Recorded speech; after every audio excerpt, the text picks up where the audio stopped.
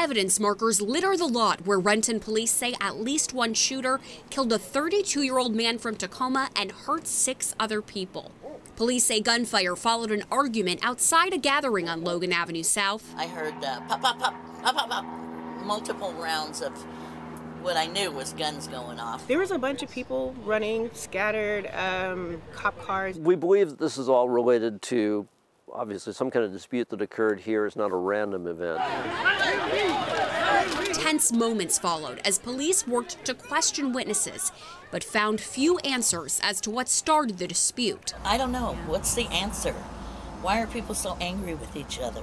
That's the question more people are asking as gun violence touches communities. Like this one, where violence struck right outside an event in the Renton Musicians Hall. Every time those spaces are violated at the hands of senseless gun violence, it does take a toll on people, wanting to be outside, should they go outside. So sometimes that can have a domino effect. It comes less than a month after 8 people were shot outside a rave in Tacoma, and on a national level, weeks after dozens were shot at a parade in Illinois. This happened in our community. Tremaine Edwards says the Alliance for Gun Responsibility encourages people to get educated and get involved to prevent more violence. We don't have to keep worrying about not if, but when. That is not a mindset that we should have in our communities, and we know that we can have a culture that balances rights with responsibility. Police say they'll be looking for suspects in this shooting as half a dozen people recover from their injuries.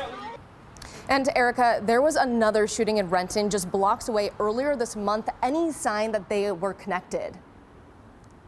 Well, Kristen, so far there's no word that they are potentially connected. However, it has still been a lot for this community to deal with. That was on July 9th, and police say that they found a 34-year-old man, also from Tacoma, who was dead near 2nd and Williams. That case also still under investigation.